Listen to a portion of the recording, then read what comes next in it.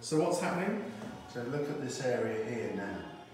Do you see what I mean? Yeah, it's looking more purple. Yeah, but not just that, but it's going backwards. Oh, so it pushes the head forward. Yeah, it brings the head forward. And so this, what you does get this is, technique have a name? yeah, it's called glazing.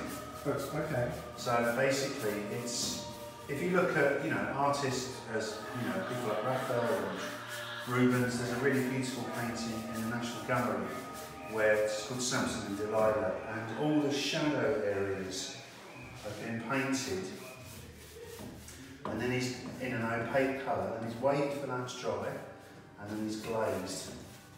So he's created this incredible... So that's Samson and Delilah by... Yeah, by who? By Rubens. Rubens, okay. Yeah, and you can see the sort of glazing that takes place.